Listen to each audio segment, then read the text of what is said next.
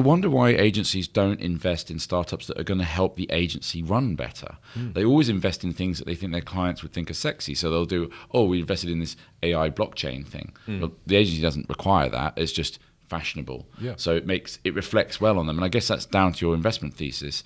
Are you doing this to make yourself look cooler to the outside world? Or are you doing stuff that you genuinely think, we need this and our clients need this?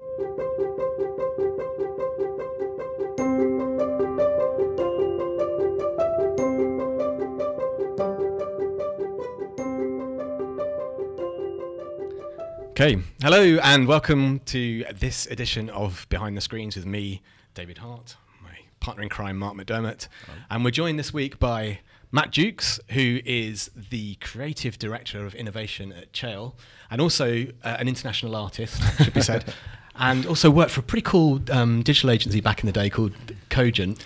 Well, that's where I learnt my trade. Yes, well, I mean, if only we knew whatever happened to those guys. I know. I'm sure they're doing something really amazing. Just in case you didn't realise Cogent was... I was going to show you that. Oh, your artwork my is international artwork is up on your walls. In my flat. That's awesome. So for the YouTube viewers, and for those at home listening on, it's a picture of it's pretty cool. It's not the best picture I ever took, but it's a picture of some of Matt's artwork. I need to invest. I haven't got as much disposable income as Mark because I've got kids. Yeah, well, I'd say everybody needs to invest in my art. Yeah, cool. Sorry, I was just about to take a sip there, and it all just went quiet. Pregnant pause. But what we're going to be talking about this episode is around innovation and agencies, which is kind of relevant to what we did as ScreenCloud because we were part of RGA's incubator. So we'll talk about that a little bit. But you just want to give us a little bit of an overview of what your role is within Cheil and how innovation is kind of coming to the fore within what you're doing. Well, the really kind of interesting thing about innovation is that all brands at the moment it's very much at the top of their list of things which they need to do to be able to show that they are winning the awards and basically being interested and also relevant to their audience outside of just Ford sell this product, which is most of advertising. But there's this real interesting shift now into how do we be innovative? How do we change the world? Because all these agencies, what they're trying to do is live up to a bigger brand purpose. And that bigger brand purpose is about changing the world, being different, standing out, which sounds quite a lot like the all of the startup mentality. Do you think like what's happening is that you've got your big sort of brands who are saying at the board level, we need to be more innovative. Who are we going to talk to become more innovative? And they just go, well, maybe our advertising agency because they're kind of creative guys. Is that? Yeah. I think that's it. I think there is that idea because our advertising agency is going to understand our brand and understand our purpose, and a lot of these big brands need an advertising agency to kind of justify why they want to be innovative. Because there are some brands which don't necessarily need to be innovative. Yeah. But there is that kind of justification. So they do come to the agency, and quite regularly the agency goes, Yeah. Is innovation just like the replacement of the microsite or the flash game circa 2006? Or the mobile app. Or like the Facebook app. Yeah, the Facebook app, yeah. It is very much a trend. It is very much a trend. If you look at all of the Cannes Lion Awards this year, all of the big hitting awards are the ones which are innovative in some way. And I'm not going to say curing cancer, but they are definitely trying to have that bigger kind of brand purpose to stand up outside of just hey, it's a lovely ad which made me feel something. It is all very much about creating some kind of connection with the user and being useful. But I wonder if the innovation thing is being driven because they genuinely want to be innovative or because they're feeling the pressure from startups? I think it is a little bit of both, but very much that pressure from startups. Because let's face it, all of the people doing the interesting work are startups, and I am going to include all of your big kind of tech brands inside this, because even though Google are a long way from being a startup, they still have that kind of mentality within them. Yeah. So I do think there is definitely that kind of talent drain as well. So, okay, if we want all of the good people, we need to be doing the good work. Right, yeah. So in our experience with ScreenCloud, so we became part of RGA's Ventures incubator in London.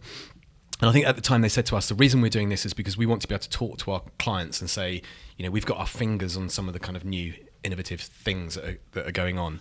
And so I can see it kind of from the perspective of an advertising agency. And I guess from the startup's point of view, certainly what we were sold was this idea, okay, it's money, which is always good when you're in a startup. Yeah.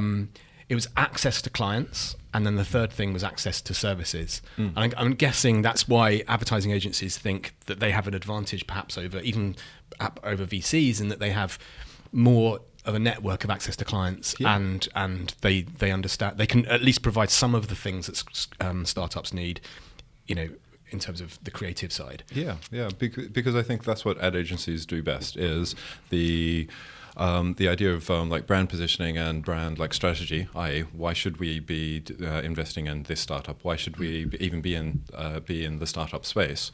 That justification, but then the creative idea to wrap around, what are you going to do with this product? Yep.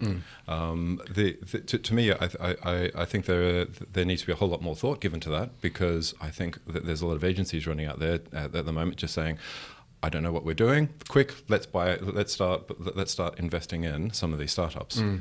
See, I think there's a bit of a conflict as well in that agencies generally, having run one myself, are worried about how billable people are, right? And startups don't care about that. They care about growth. Yeah. And then you have this thing when anyone from the agency is working on your product as a startup, that's all time that they're not being billed. And however kind of like, hey, yeah, we want to do invest. Ultimately, the managing director of that regional office, let's say, is going to be going, yeah, but billable. I can't turn around at the end of the month or the end of the quarter and say, yeah, and sorry we didn't make a profit this month, but we're all working on these really cool startup ideas. It's just not going to fly. Yeah. And I think so I guess my question really is, do advertising agencies do a better job than VCs in terms of investing in startups or nurturing startups or giving startups their first? Does the creative and the access to clients outweigh the benefits of a VC who is entirely focused on growth? Entirely focused on growth and entirely focused on building that business. I'm going to say that I don't think there's a simple yes/no answer to this. Because I'm going to go no. You're going to go no. Well, I mean, I suppose I was going to position this in the obviously that kind of gateway to a large potential brand for you to be able to work with should be invaluable. Yeah. That is, if that advertising agency is being able to make sure all of the silos are connected and being able to pull you up and be able to say, oh, I've got this job with this person, you'd be perfect for it, perfect media channel, etc. And I guess that's the problem, is like with my experience, and again, I haven't worked in big agencies like you have, but just observing them because we've worked with them is quite often, it's all, you get this idea of, hey, you're going to be working with this massive multi-international thing and you're going to have all these brains all over the world.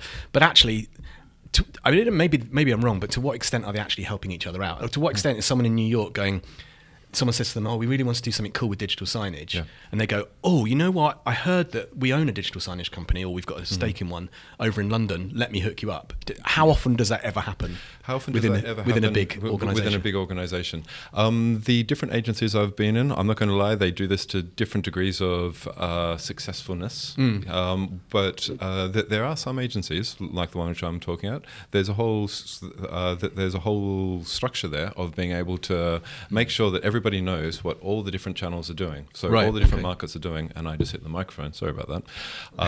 We'll take that again. So that's how passionate you feel about this. Yeah, exactly how passionate I feel about this. So across the agency, there is a team which is dedicated in informing everybody on what the different parts of the agency are doing and the different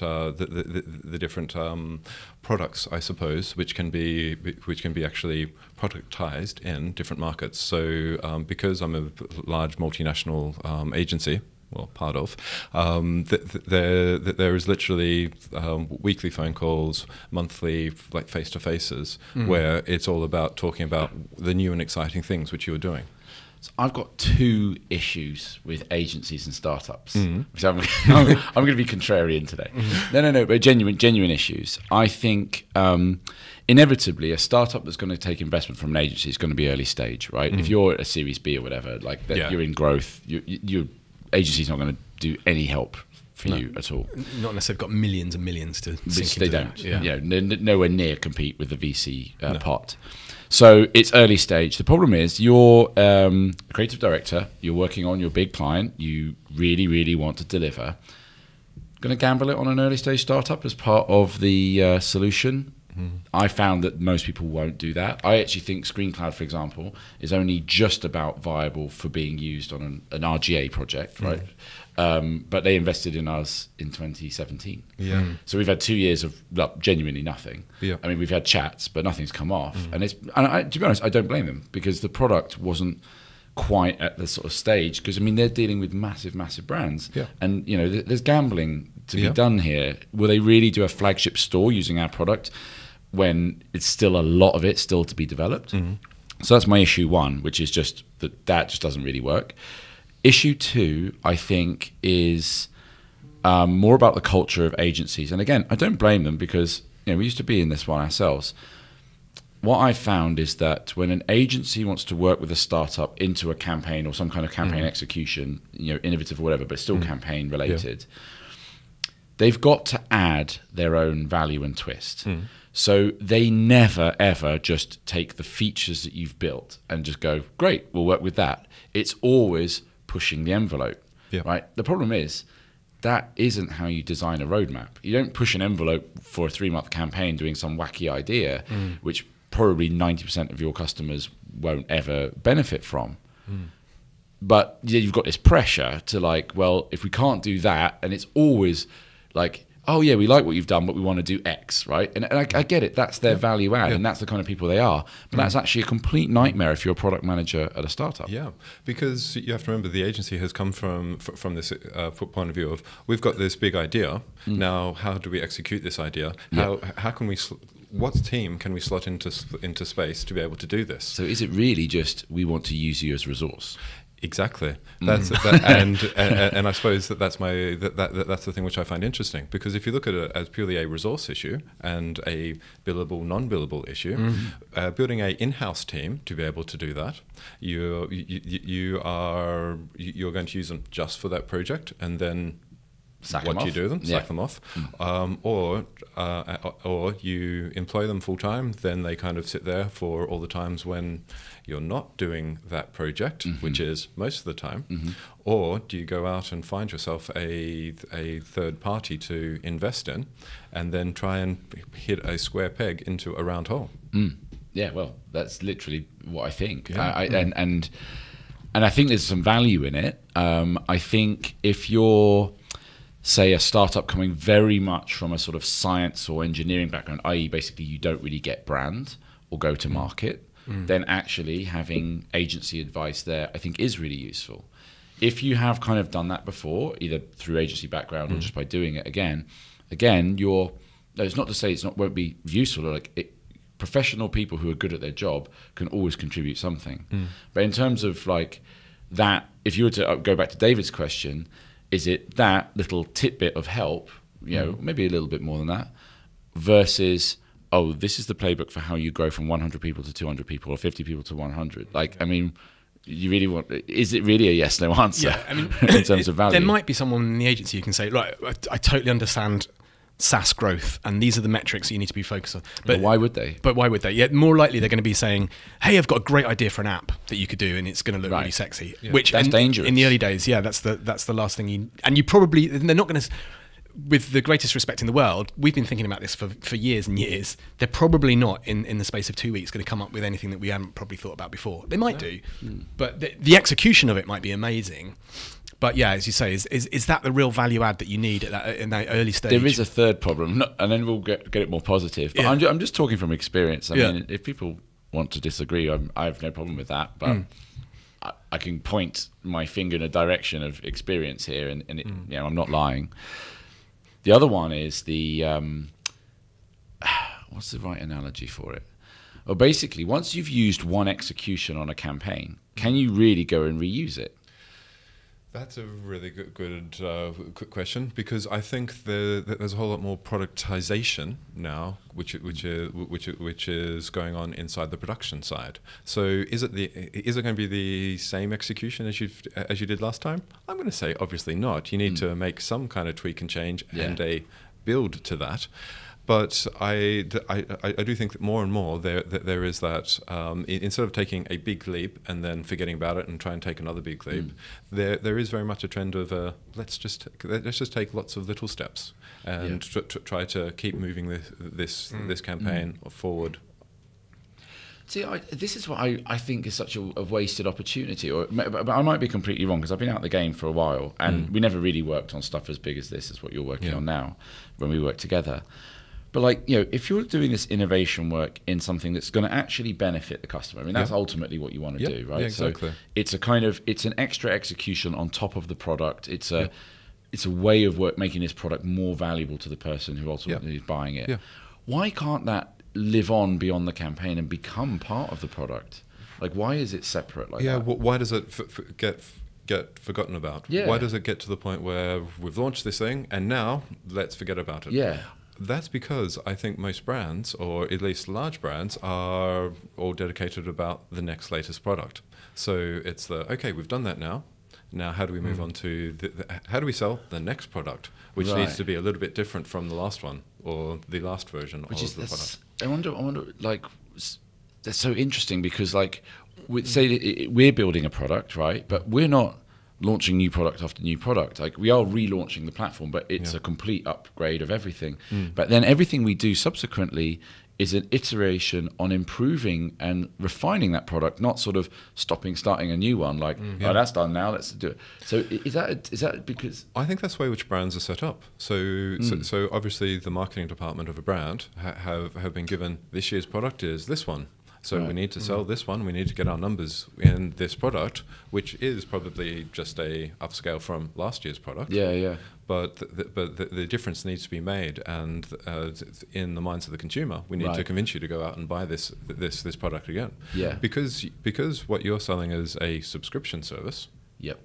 You just need to make sure that they keep saying subscribe, not every year coming back and saying, oh, I want to buy the next version. I want to buy the next version. Yeah.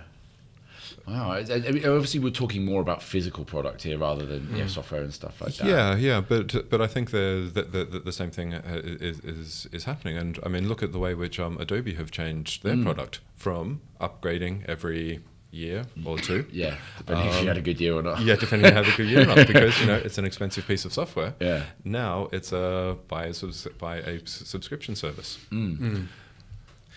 Yeah. So do you think then that really, I mean, in terms of, so one of the things you wrote to us beforehand and said, here's some examples of some innovation, and the awards at Cannes, were any of those like startups, or they're all really for established brands, weren't they? So is the innovation really within agency for established brands rather than startups per se? What I think it is definitely for established brands, because let's face it, agencies are going to work with established brands. But all those examples, we'll put links inside the podcast the show notes. All of those examples were very much the agency kind of trying to start some kind of business, start some kind of like startup. But was it a startup that could stand independently of the test of time? I think it is providing a service which is secondary to like the band itself. So for example, the South American beer brand, which for Mardi Gras every year, what they do is they create basically a Airbnb. So yes, it's pretty much what you think it is. After you've been celebrating Mardi Gras, you've drunk their beer, you obviously need to find a place to be able to relieve yourself, and your beer becomes that passport to people's homes who will let you in to be able to Oh, cool. Go there. So it is a business which they've been rolling out over the years. Is it a sustainable business? Is it a campaign? Is there any money to be made out of that? Is it a business itself, or is it the platform which it has been built upon, which you'd be able to then take into another brand? Well, quite possibly. I mean, you could take that into, but there's a lot of brands you could take that into as a sort of concept. It's almost, I don't know, what's the equivalent of carbon neutralizing urine? Urine neutralizing. Yeah, but I'd also argue that the kind of key value for the brand isn't necessarily to do the innovation themselves or to be able to build these things themselves, because most agencies will always kind of struggle with that. But the real value of the collaboration between the agency and the startup, in my mind, from the agency point of view, is to get a different brain's trust. Because let's face it, advertising people are very much in a white middle-class male sort of mindset. So to be able to pull that kind of alternative thinking to help you be able to develop your idea. So if you are, as an agency, able to go to your client and say, I've got this idea and a business model for you to be able to build upon. And I guess if you've already invested I mean, does your agency invest in startups as well? Is that all? There is a small division investing in like various startups, but this is relatively new, and it's also going back to our previous point, not being very well communicated around. So I basically stumbled onto it by opening the wrong door. Oh wow! Yeah, that's interesting. Those like crazy loud. I suppose. Why would you do it as an agency?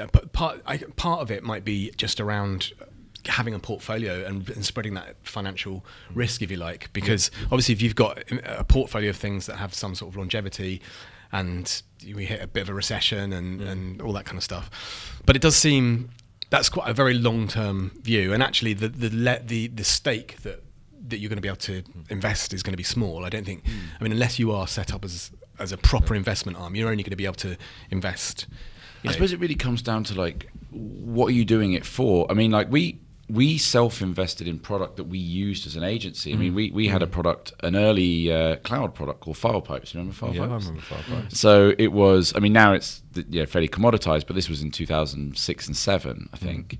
And it was allowing people to record via webcam or transcode video on the fly in the cloud, which, this is over a decade ago. And we would pull that into our solutions to customers, and we used that across loads of customers, and that was a game changer. We won pitches for that because of that exclusive innovation. And I wonder why agencies don't invest in startups that are going to help the agency run better. They always invest in things that they think their clients would think are sexy. So they'll do, we invested in this AI blockchain thing. Well, the agency doesn't require that. It's just fashionable. So it reflects well on them. And I guess that's down to your investment thesis. Are you doing this to make yourself look cooler to the outside world? Or are you doing stuff that you genuinely think, we need this and our clients need this?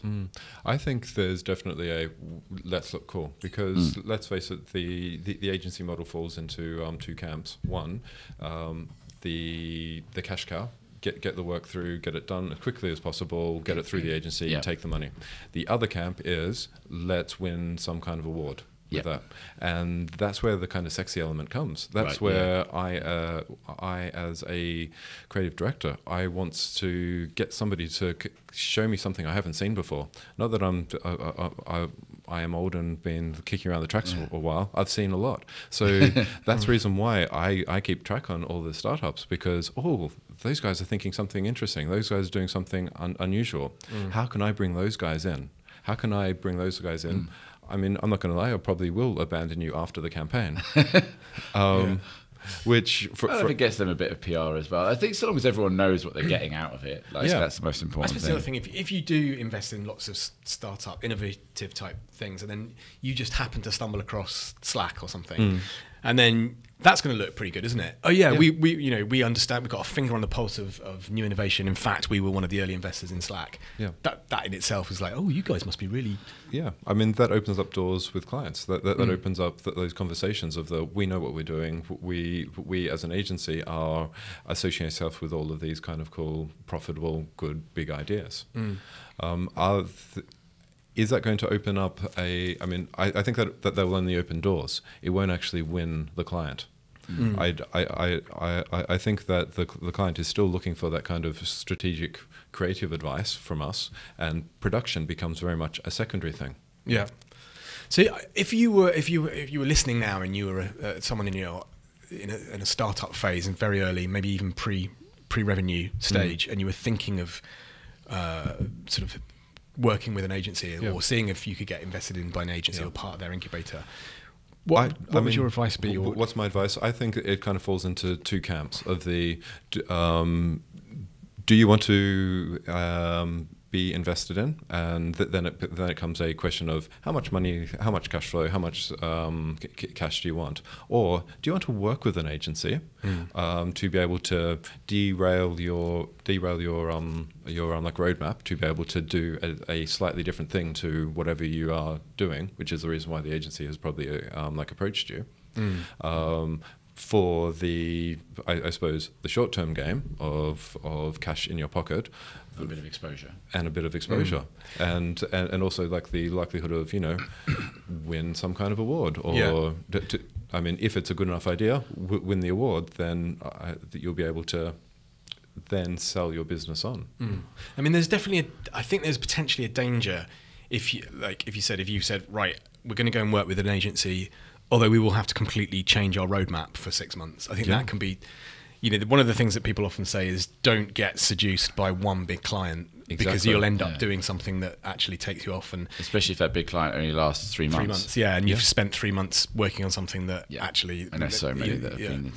So there is that. But I also think there is something... I mean, in our experience, I think coming to RGA has been broadly, overall, a positive experience. I'm not convinced... it actually quite delivered on everything. We haven't worked with one of their clients. Yeah, it didn't deliver on some of the promises, but I don't think it's been a terrible experience. But do you think that is a comms between you and the right people?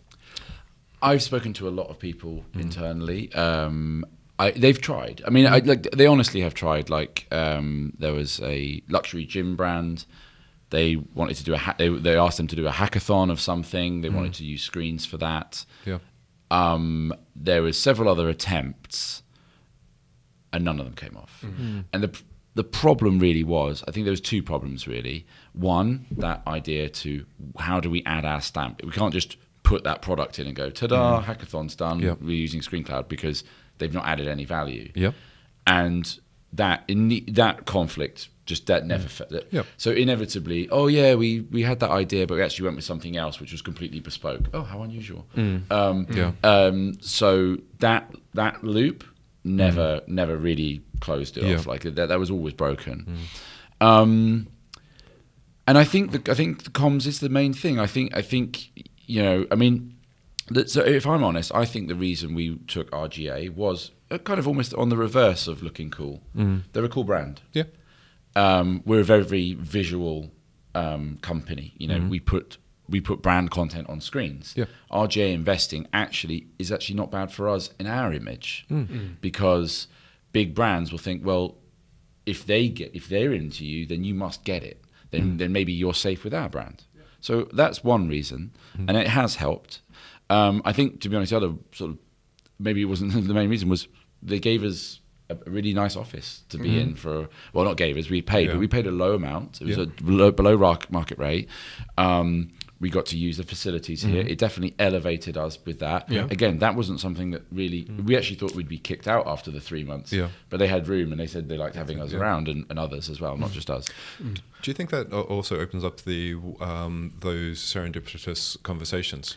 Well, it did. So I used to, on a Wednesday morning, I get in early. It was a surprise for me, but I do get in here pretty early on Wednesday morning, because I teach, and then I come in, and I'm usually here about sort of 8:15.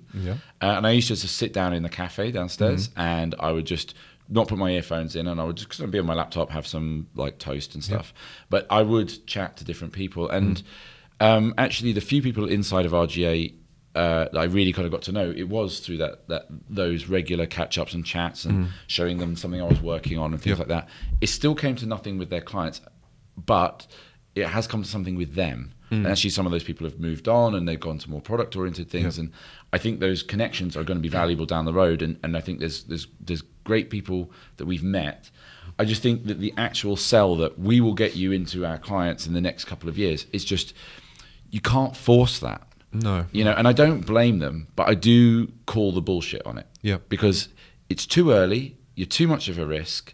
We don't know what's coming in the pipeline. And the reality is, once our creatives get onto this, they're going to twist and turn your roadmap into something you can't really handle and deliver in the right time. Yeah. And as long as everyone actually said that, then I think it's fine. Yeah, yeah. I mean, let's face it, the agency's primary focus isn't on your roadmap.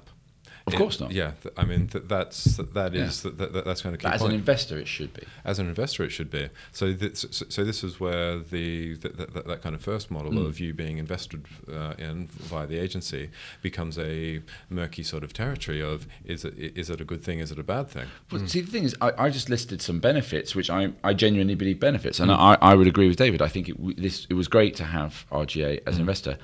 Those benefits I gave you will never be mentioned by RGA when they go out to market. One other benefit, I guess, is the people that we had that were actually working in ventures at the time. So Matt Webb and some of those guys were really useful. It's a great connection. So I mean, but they're not here anymore. But they were kind of what I was alluding to. Yeah. But the counsel that they gave us early on was useful. No, it was great. And that kind of stuff. But yeah, when we first came in, and it was like, do you remember that brilliant video we saw, and we wanted those videos. Can you make a video like that for us? And they were like, no, that's way too expensive. You can have a landing page. Which, totally understandable. But I think there was probably a little bit of a mismatch between some of those kind of value add stuff that you might. I think all the intentions are right. So don't get me wrong. I'm not kind of saying that it's the wrong thing to do. The intentions are right, but it's missing one final kind of piece to make it all come together, which is just a little bit more honesty on all sides of where we're at. I'm all for more honesty inside the business world, because let's face it, advertising is all about convincing you to do something which you wouldn't normally do. So I would imagine there was definitely a bit of that sort of pitch to you as well. Yeah. I mean, I kind of knew that it would happen that way. Yeah. Just, but I also knew that they were a nice logo for us. Yeah. So I was kind of reverse agencying the agency. Yeah. That said, I was gonna because I think we've been a little. I've been critical, obviously. That's been my thing today, but. I was going to ask one last question. It's a bit off topic, but obviously the startup world is this kind of big flourishing thing. It's being overly hyped, way overly hyped, but there it is. I actually think having agency experience and then coming into startup life is actually fantastic. Mainly because what it schools you in the most, well, one is having to think fast. Huge variety, which when you're at an early stage startup, variety is coming at you, and you have to balance multiple things at the same time. But crucially also, how to take the guardianship of someone else's brand and deliver something back to them, and deliver something that, because if you don't deliver what they want effectively, what's on brief, you won't get paid. Yeah.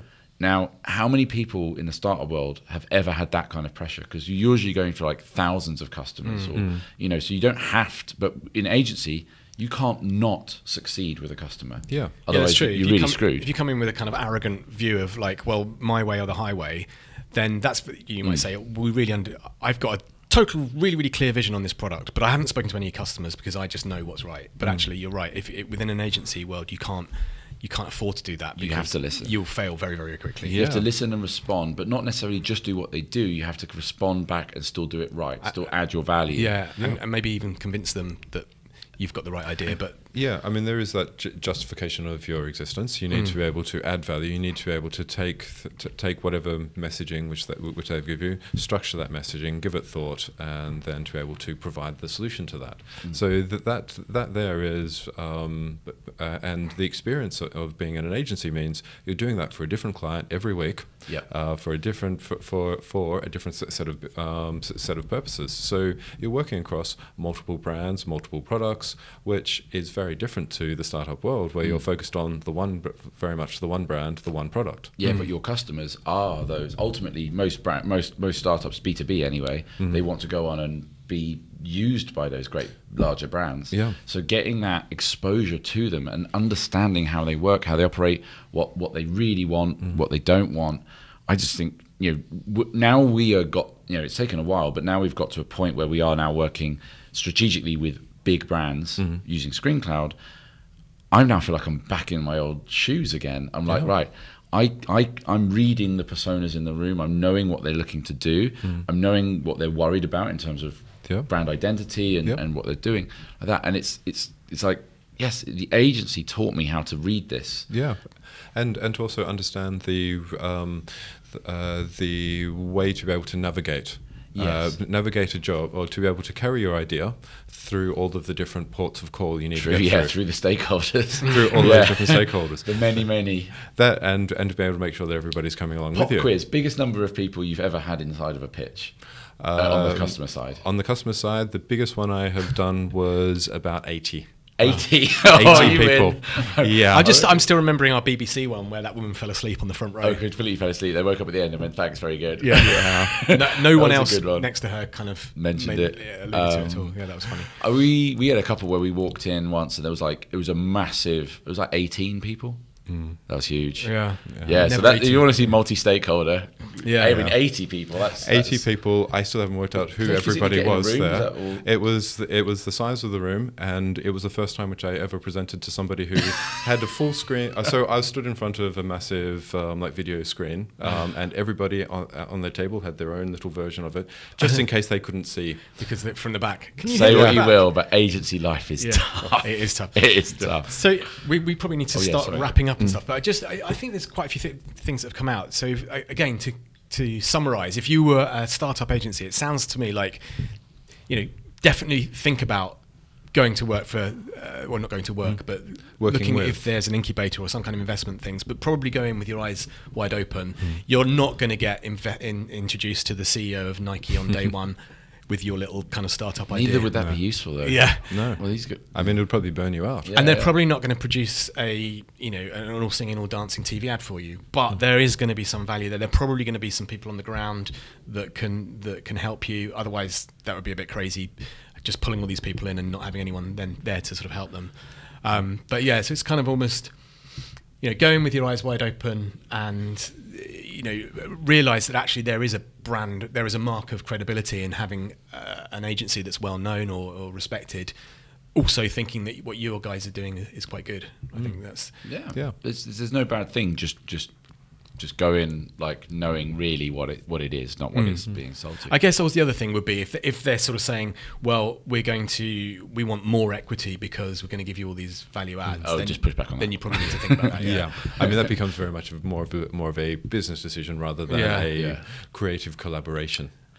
And I think we've forgotten one thing. It's the 40th episode. Oh yeah. Ooh, 40th. So I don't know what's 40 in like wedding anniversary terms. It's probably something. It's probably a mohair jumper. Mohair jumper. It's our mohair jumper anniversary of behind the scenes. Screens even behind the screens from us. So on brand from us. SoundCloud. I get brand from SoundCloud. Everyone behind the SoundCloud. scenes. Yeah. Did we turn on the microphone? Yeah. Cool. Well, thank you so much, Matt. It's been really great chatting and catching up again, and after all these years. And I will put links. Also, check out Matt's art because it is amazing. Definitely. Is it? We'll just say it because I mean, Matt Jukes.art. It is mattjukes.inc. Matt MattJukes.inc. Or just find me on Instagram at Matt Jukes. Hit me on my Insta. Yeah, slide into your DMs. I'm down with the kids. And on that note, obviously, if you like the podcast, please subscribe, hit the like. You know what to do. You know what to do. Great. Cool. Well, thanks very much. And thank you all. until next time. Bye.